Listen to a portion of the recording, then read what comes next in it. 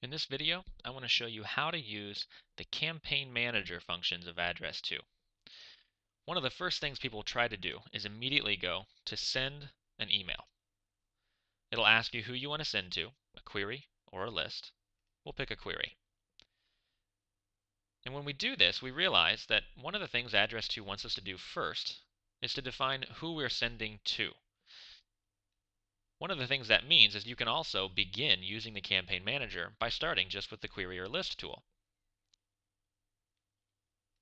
So if I said I want to send to all of my customers where the state is Indiana and the status is customers, so all my customers in the state of Indiana, then I click search, I find all the results, and in the upper right hand corner it says send email. Now it tells me this right here because I started from send email. If I started from query, I can do the exact same thing. State is Indiana, status is customer. I can search. It'll find the same results, but this time it gives me an option. What do you want to do with this list? Well, I want to send an email. Either way, I end up in the same action. Here, I'm writing an email to that list. So the subject is, maybe it's customer newsletter, and I want to say, hello, thanks for being a customer in Indiana. It's going to merge in contact information, first name. I can merge other fields as well, company name, last name. We can put in icons to share this email, and we can put in the sender's signature, and I'll show you where the signature gets created later. This editor down here is what you call a Wysiwyg editor, which means what you see is what you get. Essentially, it's designed to act very much like any other word processing or typing tools that you may have seen in the past. So I can change fonts and sizes and use bullets, but ultimately I may end up in a position where I want to change the design of this to look really, really nice. Something like, how about this template?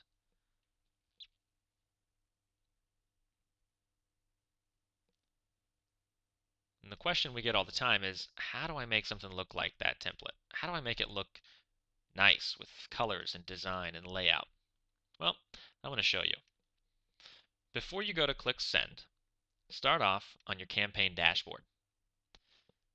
Clicking Manage brings up the campaign dashboard, and I'm going to start in the lower left-hand corner because that's one of the first things you'll need to set up before you can ever begin using AddressTwo. What we see down here is what's called Sender Profiles. This is where that signature line comes in. If I click on the Nick Carter Sender Profile, you'll be able to see that I've decided I want my name to appear as Nick Carter.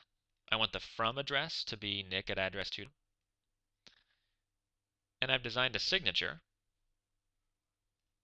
that looks like this. Very simple. I could insert my image if I chose to. Using this editor, I can do other colors and nicer, more sophisticated things, but that's my simple signature. I can merge this into any outbound message. Below that, I can put in my postal mail as well. This is a required field if you want to use our postcard tool of the campaign manager. This all comes together as one sender profile, Nick Carter. Now, as you saw earlier, I can create multiple sender profiles. For example, I have a sender profile that allows me to send emails as AddressTwo. So rather than coming from Nick Carter personally, these emails are going to appear from the company brand, AddressTwo, with a different email address and a more generic signature. Next, you may want to create templates. We have saved emails. We can create email templates and postcard templates. Let's start with emails because that's one of the more common marketing tools used in AddressTwo. Here I can see a list of all my saved emails I've created in the past, but how did I make those? Well, I click on Create, a new template, and I'm presented with several options. Number one is I can create a template that's just a plain letter. If I just want to type a simple letter with no design, no colors, nothing fancy in it, I can do that. Then I've got these other options, which are some basic schemas, basic layouts, if you will. The default one that's selected is the newsletter one right here in the third one on the top row. We also have the content store. We can go shopping. We can find templates that other people have already designed. Or we can use a template we've already designed and just start from that and open that up and make modifications, turn it into a new one.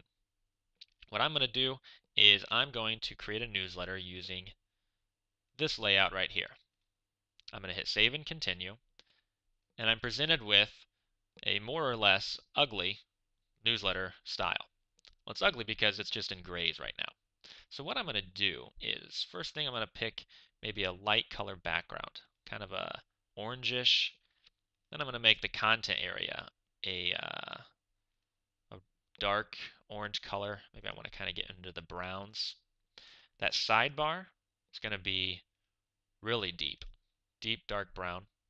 And I want all my fonts then, ooh, green looks ugly. Let's go with a, kind of a very pale blue instead of white.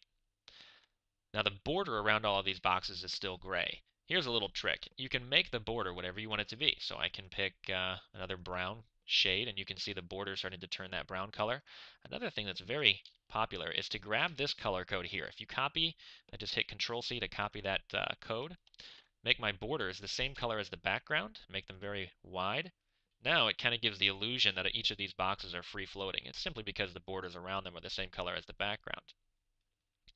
Then at the top I can either put in text and of course change the design of what we see at the top, or I can upload an image. I can convert that top banner to an image. I would grab an image off of my desktop, upload it. We use a tool called TinyPic, which is a free image host, in order to store the tool or store the image and insert it into this layout.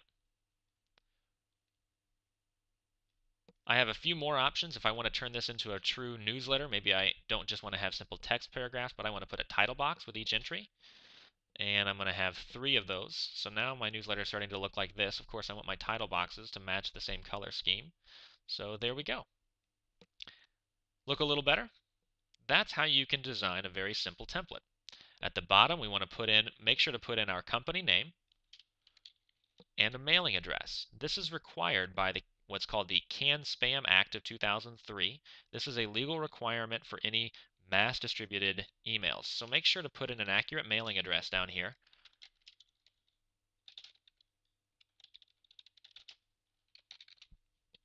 Then hit save and continue. Now it's taken what we created in our simple designer and it turns it into HTML for us to use. We can manipulate this here, make any small tweaks that we might like to make, changing the template if we want to, and then saving it with a new name. Now that template is available for us to use on other emails. We get done, we click Save Email, and it'll appear on our dashboard. Finally, the last thing we can do with our emails is beyond just saving the template of one design, we can create what's called a triggered campaign. And a triggered campaign is, for example, if you've tried a free trial of AddressTwo, you received a Getting Started on AddressTwo email on day 0, immediately after signing up. 1 day later, you received a follow-up email. 10 days later, you received an email that said, have you made use of AddressTwo? These may look familiar to you. You can trigger emails in series using the Campaign Manager. I pre-wrote each of these emails as a follow-up to all of our customers so that they would receive them according to the schedule. I then created a trigger tied to that simply by clicking the button at the bottom that says Create Trigger for this email campaign. And once I did that, I could include it with my web forms, which are found under the plugins and extras. Last thing to show you about emails is how we can use them for reporting. Here I'm viewing a report of emails that I've already sent in the past. About a month ago, I sent out an email that says how to LinkedIn, Facebook, and Twitter connect to your CRM. If I click the stats icon to the right, it's going to bring up a report of what went on with this email. On this report, I can see total it went to 311 people. 5 of those must have bounced because it was only delivered to 306. one of the things that confuses people is the difference between a unique view and a total view. You can see that the email was viewed in total 128 times, but those were only by 74 unique viewers. What that means is 74 actual people viewed the email. It just so happens that some of those 74 people viewed it more than once, which is how we get to the total of 128. I can see that represented, by the way, when I look at my viewers and I find repeats of the same viewer. For example, T. Parker at Bloom Group viewed it twice. Lastly, I can see that 14 people of the 306 that got it clicked on a link. Here is the body of that email, just so I can see what it was that was sent. Now, this is kind of nice and handy just to see as an overview or stats, but how does this really affect my marketing? How can I use this to tie into my sales and marketing? Because we can take this list of viewers or the list of clickers, and we can turn that into a targeted lead list. Let's say that of this email, 14 people decided to click on a link, and I'm going to consider that those 14 people now are hot prospects. I want to make a specific effort to get in touch with just those 14 people. Well, it's not just academic data that we know those 14 people clicked the link. We can come down and we can click Create Query under the link click-through. When I do that, it turns those 14 contacts into a query 13 contacts, 14 total clicks, 13 contacts into a query that I can then use. This could be a call list. I can move down the list and start making phone calls. I could use it for a follow-up email. I can use this list, send email, follow up with them.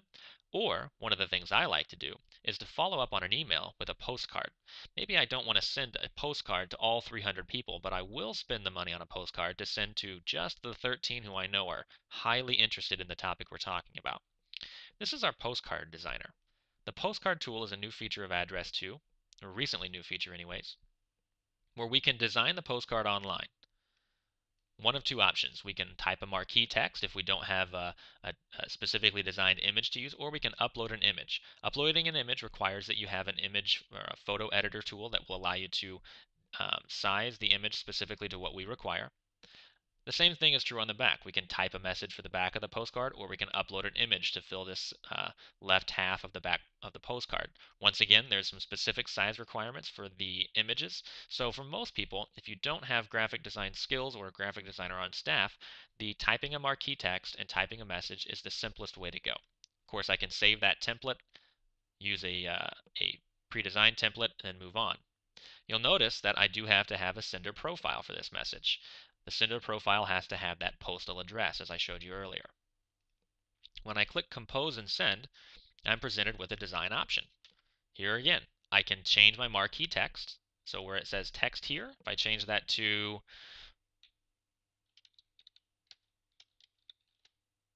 hello email clicker, I'm sending this to the 14 people who had clicked on my email. By the way, I don't recommend that you send anything like this, but just for sake of demonstration, hello email clicker, I'm going to write a message to you. Now I'm designing the backside. I want to insert a mail merge field. It's going to give me this little snippet. I need to copy it and paste it where I want it in the body of the email, or the body of the postcard rather. First name. I noticed that you clicked my email link. Please call me whatever you want to say. Then you can say, regards, Nick Carter. When I click on send postcard, or if I schedule it for later, this postcard is going to be added to the queue, ready to send. We print it and mail it right from our facilities in Indianapolis. You never have to lick any stamps. You never have to make a trip to the postal or to the post office box. You never have to make a trip to the printer. You can send as few as one postcard at a time, and it's a very handy way to do follow-ups.